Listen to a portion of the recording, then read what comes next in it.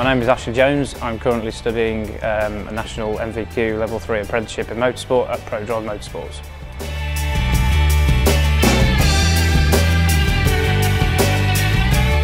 When I was younger, I've always had a keen interest in motorsport, and through my own racing I've raced go-karts for the last 12 years since I was 8. I attended Motorsport college in Bicester and studied the 2-year BTEC National Diploma in Motorsport Engineering course. I heard that the apprenticeship at Prodrive was available through the college. I applied for the apprenticeship through the college and was successful in becoming one of the apprenticeships at Prodrive.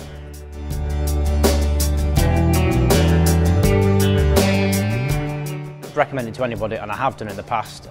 There is one colleague I work with now who I mentioned the apprenticeship to, and he studied the BTEC National Diploma prior to getting the apprenticeship at Prodrive, and that helped him in order to get to where he is now.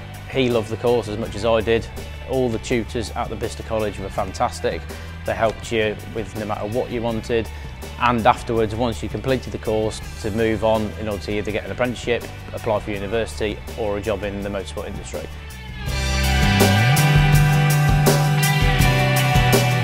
Towards the end of my BTEC National Diploma, there was a talk with the apprentice coordinator at the time from Prodrive. He came in to explain how the apprenticeship worked at Prodrive, how to apply, and how many people they take on.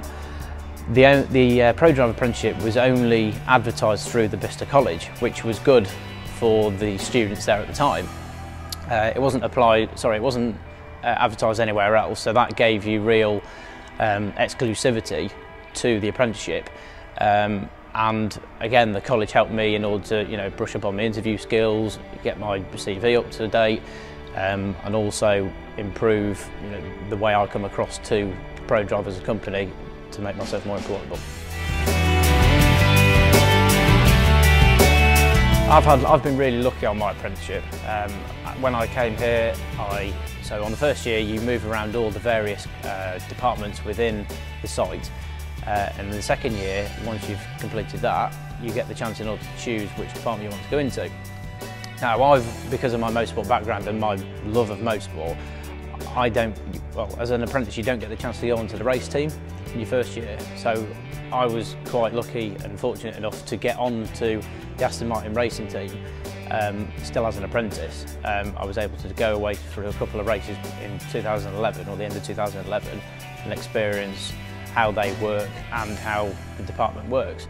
And ever since then, I've been lucky enough to stay in the department. I've travelled around the world in the World Endurance Championship for the last 2 seasons, and I've progressed my position within the team from a junior technician, which is what I started out as, to a number 2 mechanic. And I just love the environment, the going away, the travelling, the sightseeing, meeting all the drivers, the work. Even though it is hard work, it's still enjoyable, and it's just what every young lad's wanted to do from a young age, really.